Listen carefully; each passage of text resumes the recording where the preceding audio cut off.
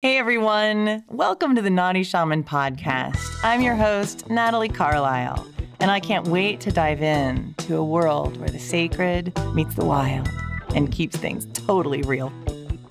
In each episode, we are going to dive into what it truly means to live a radiant life that is unapologetically real. And if you're ready to get started, so am I. Hello, everybody. It is Natalie Carlisle, and welcome to the Naughty Shaman podcast. I'm so excited to be sharing with you another episode in the series of Doin my Dharma. And when I was thinking of people to invite, Ashantee Wood was at the top of the list because her transformational journey has been one that I think a lot of people that are listening will be able to relate to. There was a time in Ashantee's life, and I'll let her share the stories, when things, as she looked into the future, looked a little dark and bleary. Bleary? I feel like that should be a word. But, and then she did the work and made this commitment and made these choices. And now Ashantee is just kicking so much ass out there, following her Dharma, started a business called Soul Happy. I mean, who doesn't want to be part of that? And she's doing sound healing and shamanic work and yoga and just transforming lives in a lot of different fields. And so I just want to welcome you, Ashantee. I'm so glad that you're here today joining us. I'm so happy. Thank you for having me. Oh, my pleasure. My pleasure. You know, I was thinking about this podcast and I was thinking, I don't even remember when I met Ashantee. I can't remember if you were twirling fire. Like, what was this? Like, I can't remember the exact moment. Do you remember? That was the first time I met you. Yeah. I had gone to the center when you still had it. Glastonbury. I had gone there, I think maybe like a year or a couple months prior to that.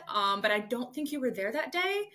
Okay. And yeah, I met you at the fire ceremony. I was the one twirling fire. I feel like I came over to you and was like, what magic is this? I want to learn how to do that. I gave my wand for you to try, and you were like twirling around and everything. I remember that. That was amazing. Unicorn Meadows. I think we're at Unicorn Meadows. Mm-hmm. Oh my gosh, we're going to be back there for the solstice fire. Did you know that? The summer solstice. We're going to be back at Unicorn Meadows. I'm so excited. Oh my gosh. So yeah, that was kind of the beginning of our journey. And I know now you're just kicking ass and teaching in Dharma school and offering sound healings and mentoring and doing lots of different things with your own private clients. But I know that's not where you started. And I wonder if you just want to share a little bit about what was happening in your life that took you deeper into your spiritual healing journey?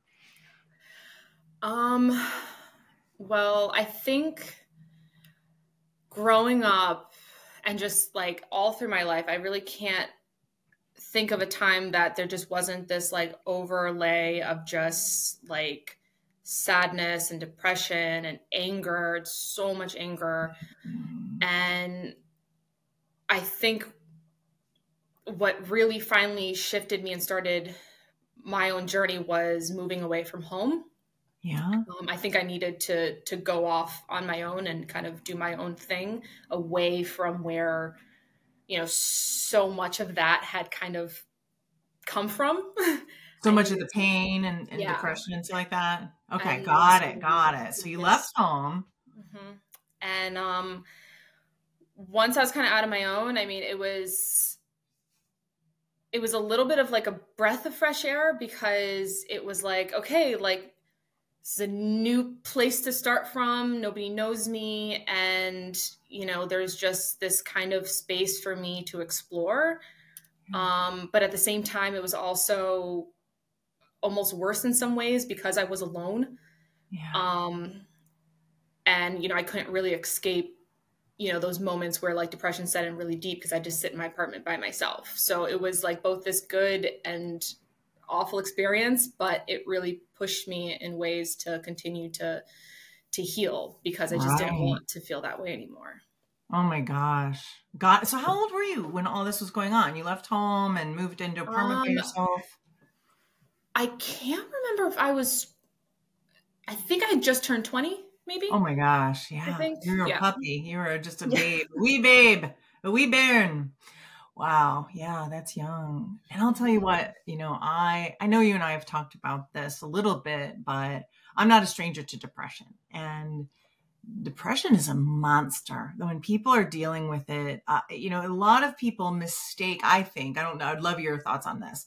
I think a lot of people mistake depression as a sadness, but it's not emotional. It's hugely energetic in my experience, and just feels like all of the life force kind of pours out of you, and there's no will to make anything happen. It's like the will not to die or live. I don't know. There's like a gray area in there in depression, and it gets pretty dark and twisty when you're kind of down in that place of depression. So I don't know what it was like for you, but I would be interested, because I think a lot of it's hugely energetic what we face. But anyway, yeah, what was your experience like? Yeah, I definitely agree, because like I can definitely say sadness isn't only the definition of depression. Yeah. And it was definitely something I don't think I realized I was completely in. Like it was Okay. just the way I existed. Right. And like It's like now normal. yeah. So like now when I look back, I'm like, oh my God. Like when I look back at some like my writing, or, just looking at how I lived and certain things I did, I remember at certain points in my life, like I would be in my apartment and I would take everything that represented me off the walls, off the dressers, like everything, and I'd put it in a box and just put it in the closet. Like I didn't even want to see my existence in my own space. And I would sit there for hours with that in just my empty apartment. And then, even though I didn't realize it at the time, but now when I look back, like those moments where I was just like, all right, let's do it again. Let's try. That was like really me believing myself. But I would take the stuff out of the closet and I would put it all back. But I would do that multiple times. Like I just didn't even want to see myself anywhere. Wow. Wow. Did you in your healing, so I hear like it sounds like there's something inside you that was like, don't do this. There's maybe like a little whisper of a voice. And we have those little whispers inside where our soul is willing to fight for us. And I praise you and congratulate you for listening to that wee voice, because I think so many people either don't know they have that voice, or they don't listen, or they don't hear it. And so beautiful. It's interesting. Like, what do you think? What did you learn about those moments when you would take, that sounds so powerful. Like you took all the things that reminded you about yourself off the wall. Did you gain any insight? Like, what was that about for you? I think it was a way for me to feel like I didn't exist. Because I hated everything at that time. It just, nothing made me happy. Everything was so hard, and it was definitely a battle of the voices, I think. Which voices? Yeah. So, like there was that voice that would just constantly be in my head and tell me like I wasn't good enough, and this is pointless, and you're worthless, and you don't matter, and everything you do fails, and what's the point, and nobody likes you, and you're a freak, and you're a weirdo, and all of these things. Yeah. And now when I look back at the moments that became really amazing parts of my healing journey, and I finally just decided to go with that gut feeling of just go for it.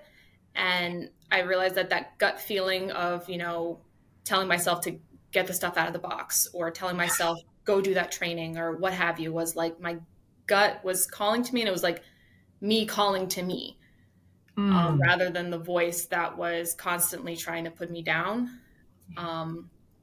So it was definitely a very challenging experience to have.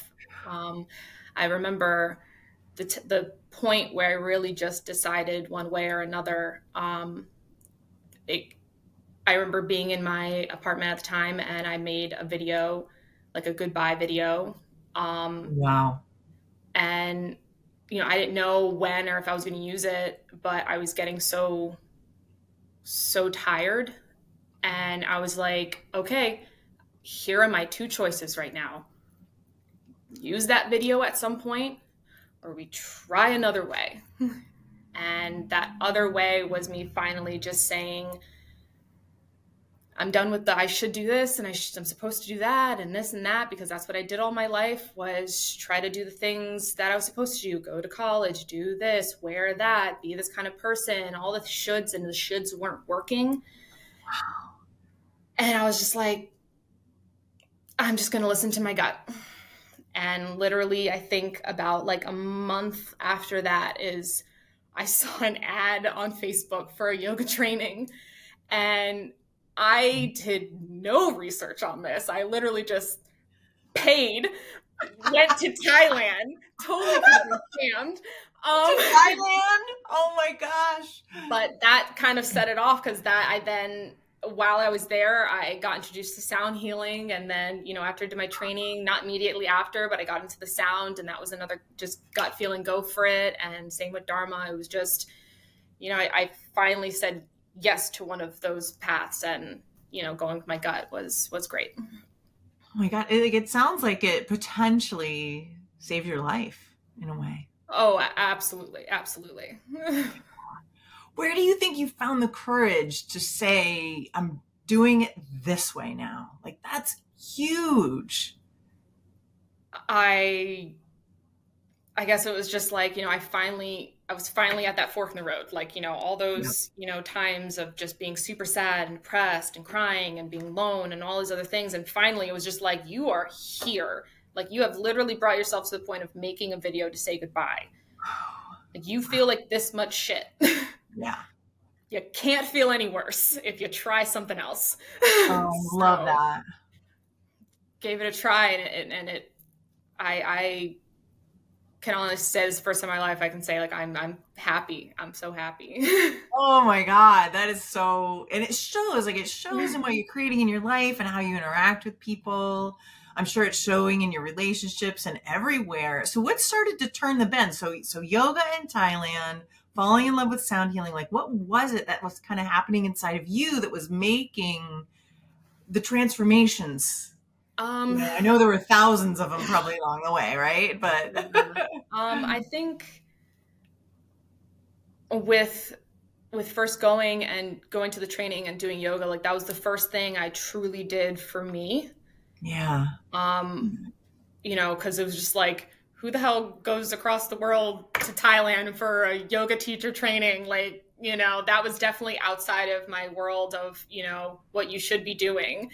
Right. And I did it, and it was amazing. And I felt so courageous because I went there by myself, had no idea where I was or what I was doing.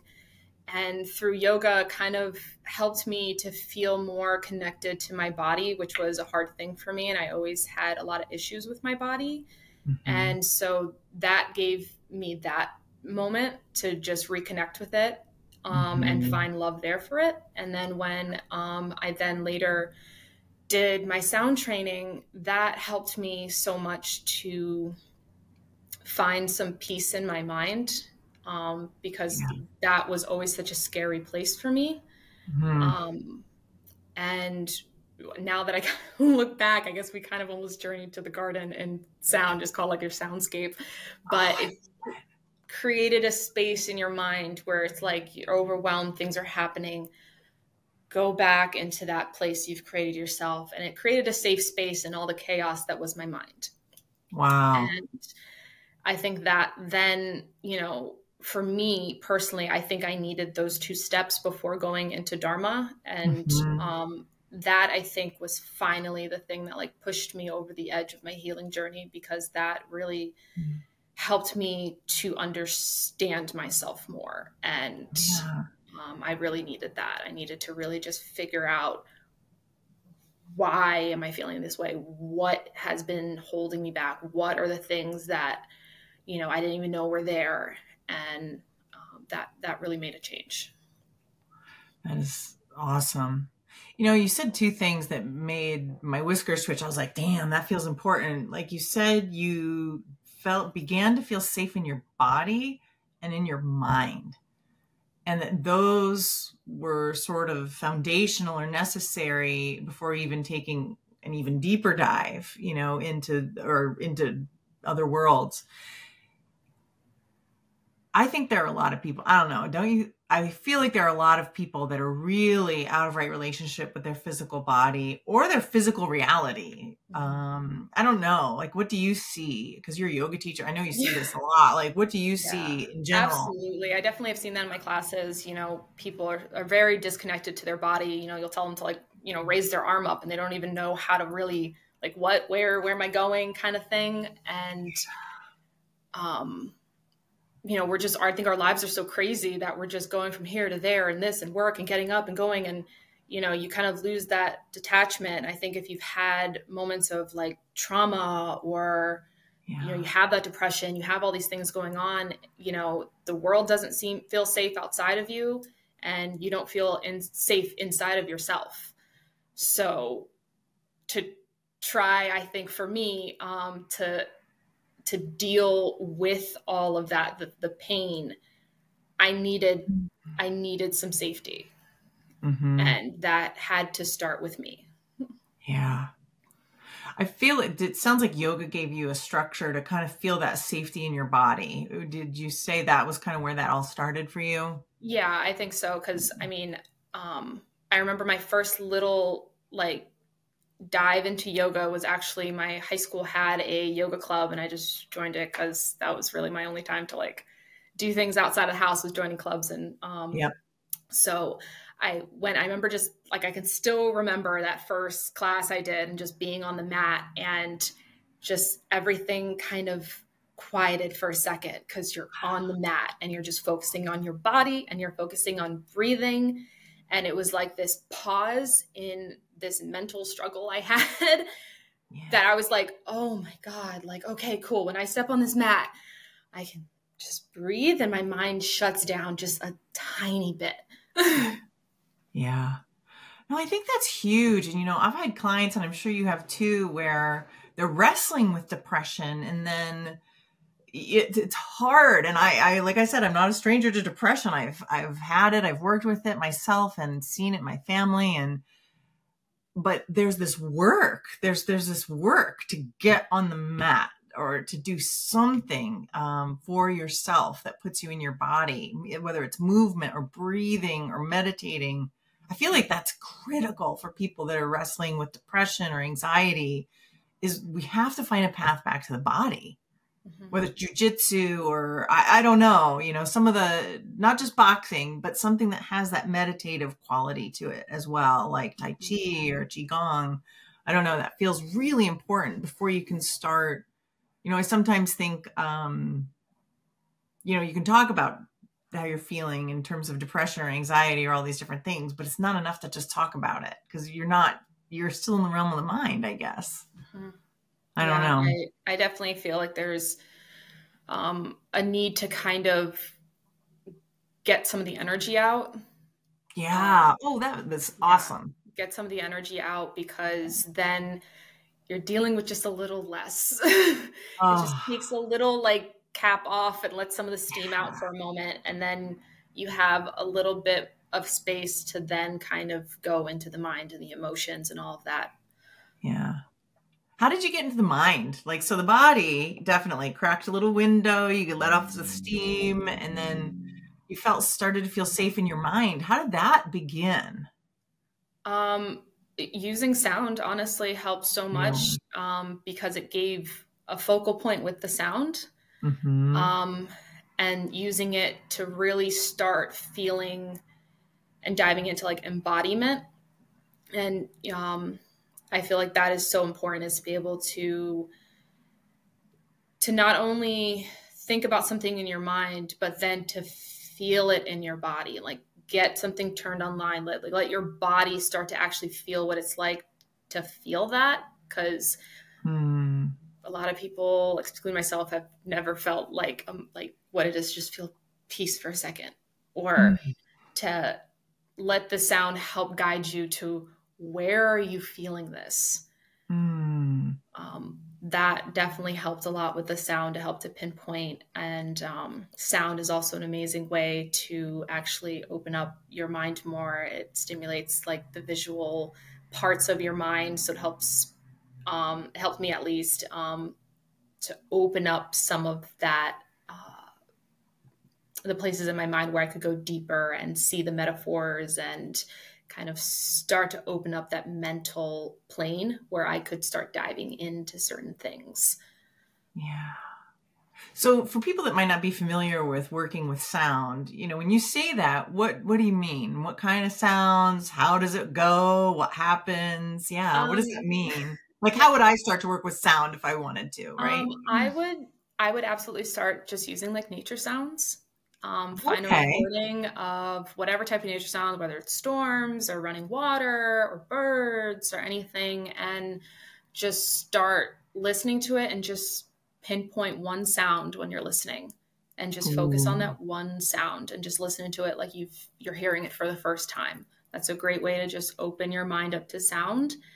And then from there, you continue to listen to nature sounds or crystal bowls or Tibetan bowls, or, I mean, honestly, even just your favorite band or your favorite, musician, just listen to them and just feel it. Just feel it.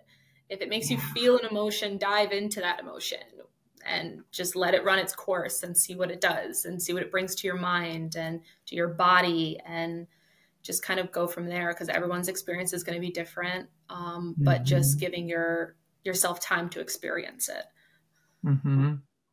When you say it like that, I can see so clearly how important the body is. Like before you go here, like having some kind of connection to your body and how it's reacting to things is helpful. Yeah. I think especially because I felt so very untethered and hazy in the depression, finding something that could just ground me for a moment. So I wasn't all up here and confused, and I just needed something to just bring me back down for a moment. Yeah. That's awesome. So then the next phase of your journey, like what started to happen then? Did something call you? Was there a pain point that kind of drove you? Like how did it continue from sound healing and in Thailand? Oh, wait, before that, I have to ask, what was like your favorite thing about Thailand in terms of anything? And then what did you eat in Thailand that you were like, oh my God, I want to know? It was just so simple.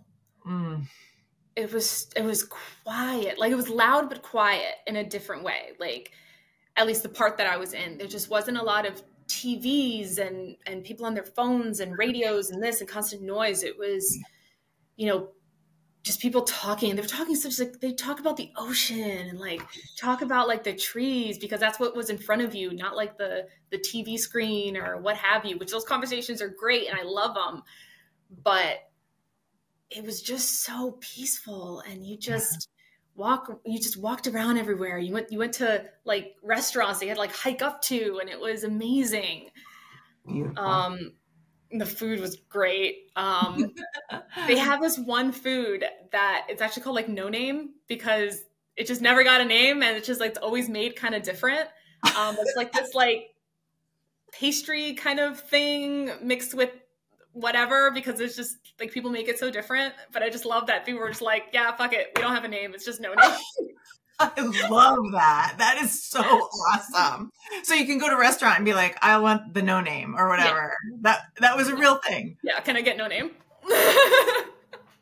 Oh my God, that is my favorite story. I love it. Okay, now back to our regularly scheduled programming. Now tell us your deep, soulful things. No. Yeah, I would love to know like what then happened, because I know there were many more steps that you took. I think it was just continuously just going with my like gut feeling. And I had gone to, so after I did the sound training, and that felt great. I think every time even though there was always just still depression there, even through the yoga, through the sound, there was just always this feeling of like, it's feeling better, or there's moments that's felt better. So just keep going. Yeah. And I remember actually during my sound training, we had to go down to Florida. A lot of it was online, but you had to go down at the end of it and do like a live session for the instructor, no pressure, right? And I remember completely shutting down, and I freaked out, and I left the room, and I was crying, and I was like, I can't do this. I'm not good at it. I'm awful. I failed. And I remember when it took me a couple of days to actually get myself to go back and do it. But when I did, I was like, there was just flood of like, just opening of like, oh my God, I did it and I can do it. Wow. And I think that was such a big moment for me. So sorry about that. We had some technical problems where we stopped recording for a second, but now we're back. And so I think where Ashantee was in the story, it was in this moment where long after the big Thailand journey and all this, that there was Dharma school calling, it sounds like, right? Yeah. And that was kind of always there before, or it just happened then? Really? It was actually before I went on my yoga training. And it was just kind of like always sat in the back of my mind a little bit. Yeah. But it was the first time that I really experienced being able to share and express what I was feeling in such a safe space. I went to, it was one of their fire ceremonies, and like the share circle, or it was like the soul grit thing. I forget exactly what it was, but I had no idea what I was going to. My friend was just like, hey, come with me to this thing tonight. And I'm just like, what? And they're like, don't worry about it. Just be here at this time or whatever. And I was like, okay, I have nothing to do tonight. I love it. You're such an adventurous spirit.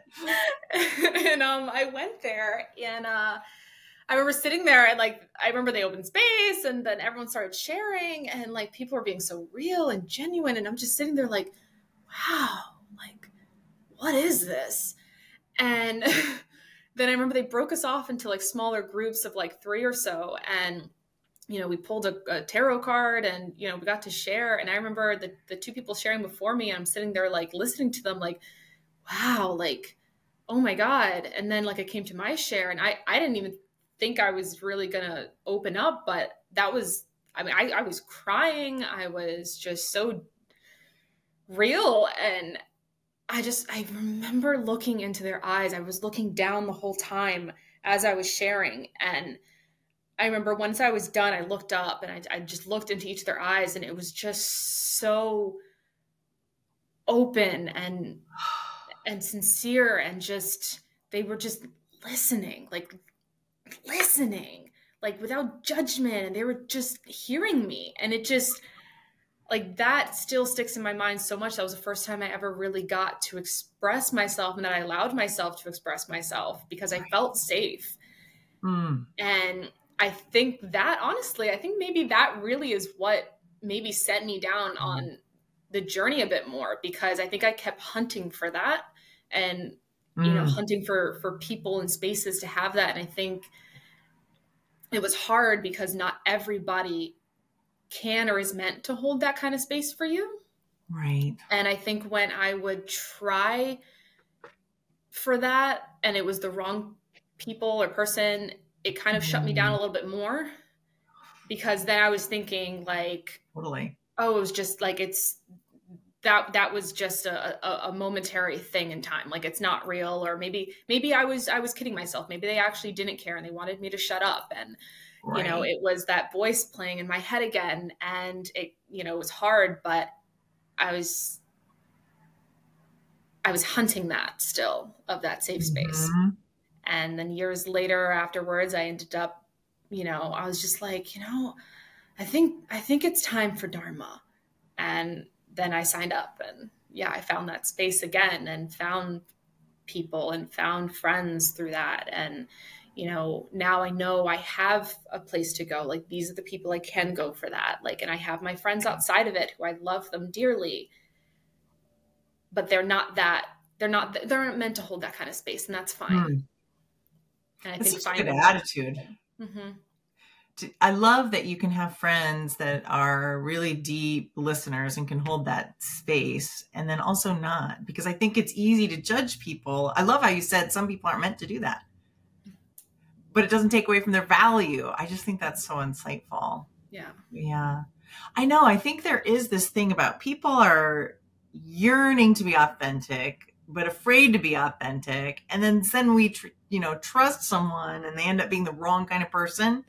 And I think people start to think, oh, it's me, rather than say, oh, that person's not able to hold space for me the way I need it. We just go, oh, it's me. I'm so weird, or whatever in the beginning anyway, right? We don't realize listening at that level is a skill and you have to want to do it. And it's not everybody's jam. I think that's such an important distinction. Absolutely. And I think it's also, in now having gone through Dharma and learning how to hold space and learning how to listen, being able to be that person for another, like somebody who isn't on the same path and doesn't know how to hold that space. I think for me it's also a way for people to kind of see that there is that option. Like I didn't know there was that option until I went to that fire ceremony and I was like, oh, this is actually a thing. So I think just even being that person, showing somebody that it is possible. So even those friends that aren't meant or at the moment aren't on their own timeline where they're able to do that for you, being able to show that for them is so important because they may never have known. Oh, I love that. It's true because I think you don't know what's possible until you see it, until you see it or experience it. And I love the joy that you take. And I see this when you're mentoring in Dharma school or teaching a little mini lesson with a little group about a demo that we're doing. Like holding that space for others and then watching them light up and seeing those possibilities. Like you do that so beautifully. You create such safe space around you. Like it is a joy to see you inspire students and people around you through so many things, your words, your sound, your magic. Like you just have a magic to you. It's beautiful. Yeah.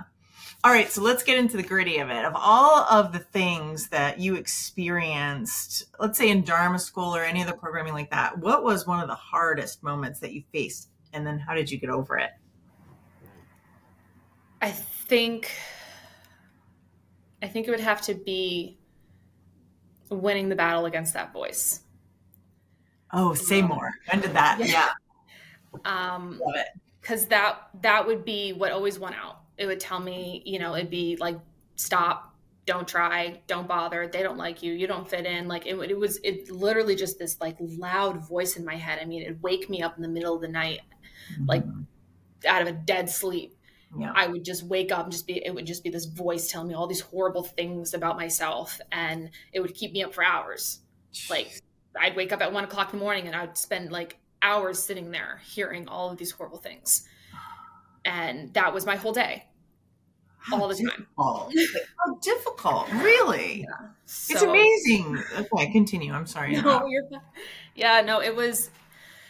that was the hardest thing because that was what would always, I'd start going and it'd pull me back. I'd pull me back. And it was just this kind of like leash that like depression had me on. It was just like, nope, I got you. And I remember the first day, and it was just a constant practice, I think, like, and I can't even say exactly what it was that finally made it change or what have you, but it was just, I think, constantly just trying and constantly working on all of those past stories that I had, all the trauma, the things that were bringing me down, and just constantly working at it. I remember it was actually after I did a sound bath for the first time for Dharma. That night I went to bed and somewhere in the middle of the night I woke up, that voice snapped me awake. And I remember just saying, I did good. And I went back to sleep in like 30 seconds. That was the first time I ever had that. Oh my gosh, what a revelation. Yeah. To be able to tell that voice. I did good. Yeah, I think it's not like it always, after that every single time the voice came, I won the battle, but it's been, the battles are shorter and sometimes I don't have them at all. Sometimes it is that 30-second, quick, I did good, I'm fine. Yeah. I think the best practice I've done for myself is during those times that I start to feel shitty about myself, and, I hear that voice and I'm like, I'm not good enough. And I try to find something in that moment that I can be proud of. Like I went skiing for the first time, and I wasn't keeping up with everybody else, and it was taking me longer, and I was falling, and I was scared, and I was timid, and all of these things. And usually I would be just like, whatever, I should stop. There's no point. I suck. Like, I can't keep up. And instead I was like, okay, yes, I see all of that, and I'm not doing as well as everybody else, but I'm really proud of myself because I made it down the bunny hill. I'm really proud of myself because I made it down that part. And I just try to take that through the rest of my day, even as simple as like, in the morning, like sometimes I wake up and I'm still kind of a little like blah, and like, I'll have days where I, feel a little down. Yeah. But I wake up and I get up and I'm like, you know what? I'm really proud of myself because I got up and I made myself breakfast and I made myself a coffee, and good. I feel good about that. Just taking something out of there, because there is something. Yeah. That's brilliant. I love that practice. Like, I think that's something that anyone listening can start to do. Instead of like find the gratitude, because we hear that a lot, right, in spiritual circles. But I love what you've said there, is to find something that you're proud of about what you've done or who you are, and find some source of pride in that moment. That's genius. I love that. And I can hear how powerful that is. Yeah. And it's true. I think when you're in a bad place, sometimes like I brushed my teeth, I showered, I got dressed for the day. Like those little things are not trivial. They start us on a path of like an uplifted path of feeling good about ourselves. So I love that. That is a total takeaway for me that I'm totally going to steal from you. Yeah. Amazing. So then how's the battle going? Like, it sounds like you've overcome so much, and what's on the horizon now for you? I mean, I don't really know, but this is like, I've been calling it my yes year. Oh, this is another tool. I love it. The yes year. I love it. Beginning of the year, it was like it was actually the first like 2 full moons of the year I had that. Okay. The first one I did a fire ceremony for, and I had posted a video about it. I was very vulnerable with it. But that I was just finally ready to I just need to let it go. And I remember saying in it, like, my soul can't take not being her anymore. And that was, this, me, I need to just finally be me and stop letting all of the other things keep me away from that. And there was a moment where I kind of like, after that, hit like a plateau. Where I just felt very empty, and I felt like I didn't have a fire in me going anymore, because all the things that had been fueling me for so long, even the depression, and it was almost like a fuel because I wanted so badly to get out of it, and the anger and all of these things, I finally let it go. I think it's so important to finally say yes to something, because if you're teetering on the edge, there's no way to ever have one. You can't have one or the other, because you're just sitting in the middle. So finally saying yes to, I am letting this go. I need to, and I want to, and I'm saying yes to that. And I finally let it go. And there was a moment, there was a period of just feeling very empty, but in a good way. And then the next full moon, I did another fire ceremony, and I remember opening sacred space and, turning into each direction. And there wasn't a lot of words that I said for each one, but I just imagined standing there and imagined, serpent and jaguar and hummingbird and all that in each direction, just stepping into me and just embodying that feeling of just being, I am shedding it. I am stepping into my power. I am acknowledging my journey, and I am taking flight. I am doing it, and just giving in and finally accepting that this is me and I am choosing this new path. And I still can feel that in my body, which is why I think like embodiment is so important, because you can then go back and feel it, and your body can feel it, and your emotions can feel it. It all clicks online.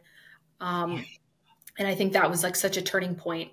And since then I've just been, like saying yes to things. I think it's really important. I think, for at least in my experience, is getting out of depression has been saying yes and trying new things, because it changes what you're doing, because what you're doing isn't working.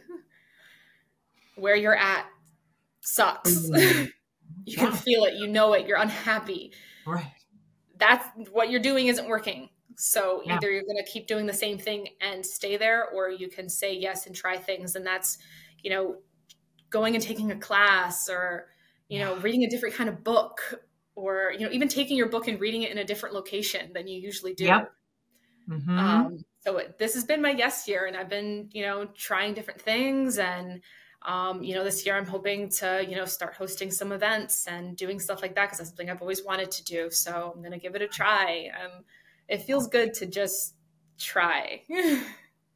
It's incredible, because I think when you're on the leash of depression, like you said, feeling like trying seems like it's impossible. Seems sometimes like a million miles away. And you have found a way to make that journey, to bridge that gap, and I love that. And I know this might be too personal, but I know a lot of people think, some people have an approach towards depression like, oh, I never want to do meds because meds aren't natural, or I'll do cannabis because cannabis is natural and it's not pharmaceutical. And then there are some people who are like, I want to be able to do it with my own mind, my own breath, my own skills. And so on that continuum, how did you find yourself? And not that there's any one right way, but absolutely. I remember speaking on this, that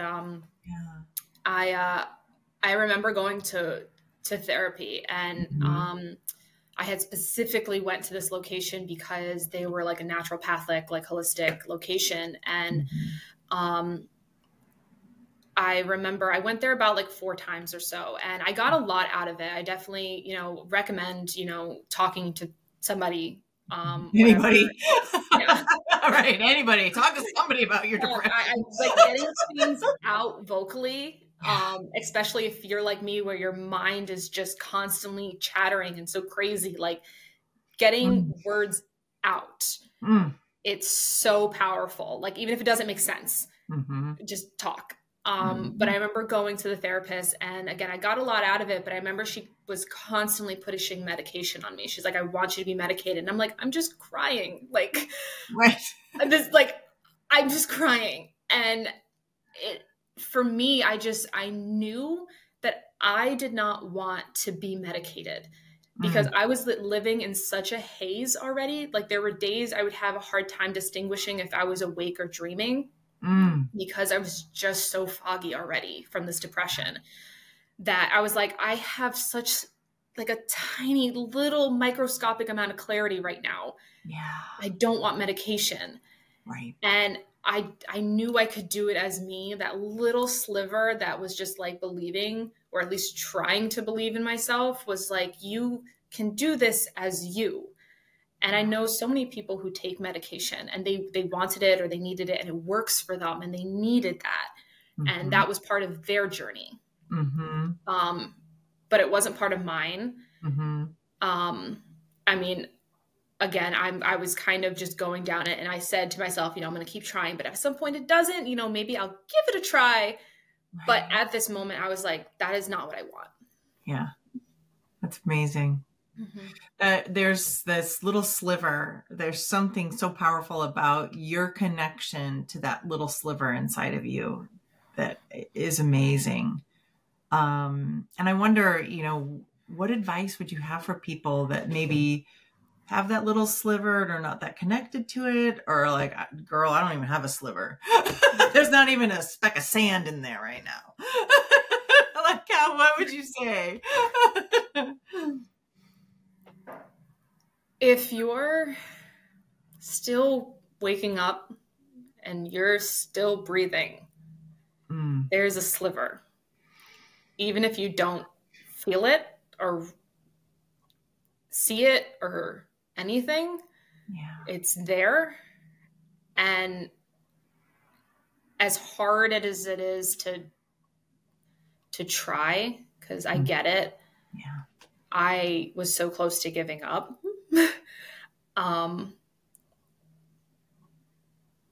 There is another side that you can get to. Again, if it's that shitty, it can also be that good. And you have to find your way, and you're gonna try things, and it's not gonna work for you, and you're gonna try other things, and it's gonna kind of work. And you just kind of keep at it, and find, if you can, at least one way, one person that you can take a breath with, whether that's getting up in the morning and taking a walk, reading a book, having a coffee, finding a friend you can talk to, whatever it is, the simplest thing, whatever allows you to just take an exhale and breathe for a second. Just lean into that a little bit more and find more and more space where you can breathe and relax and find moments that you can feel just a little better, because that little better is calling at that sliver. I love that. Like a little bit better is enough. Yeah. It sounds like I hear that through your whole story, like celebrating those little bit. Yeah. So I think I would knock myself because I just wanted to just, have it right away and just have that epiphany and just be like healed and happy. And I mean, maybe for somebody out there, that's how it happened. Right. But for me, it was just keep adding another grain of salt to that, just it's like a tiny little grain of salt into that cup. And eventually it starts to fill itself. That's beautiful. Beautiful. Totally one of my takeaways. Another one of my takeaways is that just a sliver, like it's enough, like that micro moment, that little bit of salt. So, okay, before we wrap up, I do have another kind of direction I want to go in, because I think, I've heard from clients and so many people, even just friends around town, that they are afraid if they're wrestling with something like depression or trauma or anxiety or any of the things that, or like personality disorder, like there's so many things that when they find somebody to talk to, they feel like a burden. That's like one thing that happens. The other thing I hear happen a lot is too, they'll find someone and then they'll like lock and load on that one person and that's it. And then that person eventually burns out in a way. It sounds like when I hear those stories sometimes. So like what are your thoughts on that? Like when you're like, I can't talk to anybody, what a burn it. And now I'm going to burn out somebody and because I do think that might be what prevents a lot of people from ever opening up about it.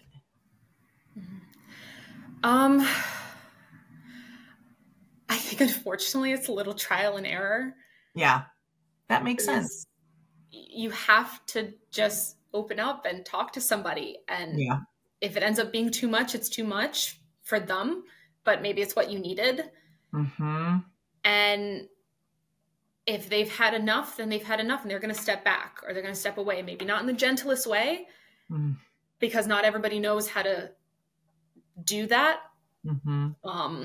Not everyone has the language and the way to really say like, I can't handle this right now. And as much as it might hurt for somebody to step away and you feel like a burden, they still held space for you for a time. Yeah. So there are people out there who can continue to hold space for you. And I definitely know I was there. I definitely unloaded on people and them being like, whoa. And same. Some of them left completely, and that's fine. And other ones, they just needed a break. And they're still there. But I think unfortunately, like, you just never know how people are going to take things and how people are going to handle it. Right. I wish there was an easy way to say this person's going to be great for you. Right. But Right. you know? Everybody with green eyes is a really good listener. So easy, right? Exactly. Not at Hmm. all. Not at all. Well, what Yep. about on the other side of the coin? Like if somebody is like a friend or loves someone that's kind of wrestling with this, what advice would you give them? The ones that are supporting the ones around that might be feeling Um, low. a lot of reassurance, I think. Like if you Mm, are trying to be there for them and hold that space, because I think for me and for people dealing with like depression and anxiety and all of that, they probably have that same voice or one similar that's mm, saying, you know, you're being a burden, you're too much. They don't want to hear it. You're stupid, like you're this, you're that. And they're thinking all of these things. right. And they just need you to just like they're assuming all of these things in their head. Mhm. Mm. They need you to clarify that's not what you're thinking. Tell them it's okay. I can listen. It's okay. I hear you. It's okay. Like you're not being too much. Like, Mhm. and just letting them know it's okay. But also, I think, like I said, like if you can't handle it, or maybe it's triggering you or whatever it is, it's Mhm. okay. Just be honest, I think Mhm. is the best policy, because there's going to be so many voices in that person's head. Mm. And just clarify, just reassure. Yeah, that's beautiful. Well, is there anything else that you want to say? Like you've got anything other than what we've talked about? There have been so many great takeaways from this, the find a moment to be proud, the say yes, the little sliver, the little window of believing in yourself is enough. And so are the little moments of feeling good. It doesn't have to feel amazing. It can feel like a little better and it's enough. Those are some of my takeaways for now. But is there anything else that you'd like to say before we wrap it up? Um, that not everything lasts forever. That can include your depression and the moment you're in.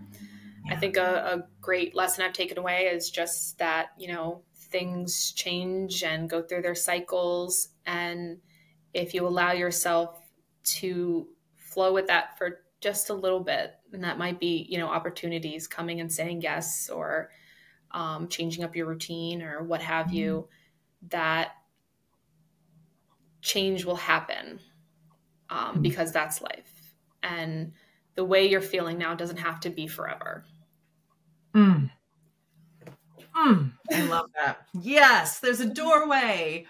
Oh, I love it so much. So yeah, if you're listening and you're wrestling with any of these things, you can definitely get in touch with Ashantee, and you can contact her in a lot of different ways. And the best way right now is at Soul Happy. Is that right? Where's the Yep, best Soul way to reach Happy, you? one word, on Facebook. The page is kind of new, so there's not too much content right now, but you could message me through there. There's a little blue elephant icon. You'll see that.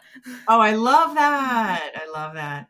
Yeah, because you're going to be working with someone who really understands and can hold really wide space for whatever you're going through. And she'll always bring a blend of the sound and the embodiment and the energetic healing and the shamanic work and just so many different modalities that Ashantee works with. So yeah, if you're on the struggle bus, you're not alone. People get you, and definitely get in touch with Ashantee. And if you are ever in need of having a sound healer kind of work with you or a group of people, we hire her to do Naughty Shaman because it's so potent what you offer through sound, because it's not just the bowls that come through. It's you, it's your heart, it's your prayers, it's the way, the space you hold. And so it's much more than like your average sound healer. So I just want to thank you with a deep reverence and a bow to your beauty and wonder and magic, because you're doing good work in the world, gal. And it's such an honor to know you. So thank you so much. Yeah, thank you. I mean, I can't thank you enough for what going through Dharma has done for me. It's like anybody, like if if you're listening to this and you have a calling and that gut's calling you, that's you calling. Answer it. It's probably what you need. I love it. All right, everybody. Well, this is Natalie Carlisle and Ashantee Wood, and sadly, we must leave you. I know you're heartbroken because you could hang out with us all day, but we're going to go say yes to some things, and we hope that you do too. So thank you for tuning in to the Naughty Shaman podcast, where we like to keep the sacred a little bit wild and totally real. Thank you.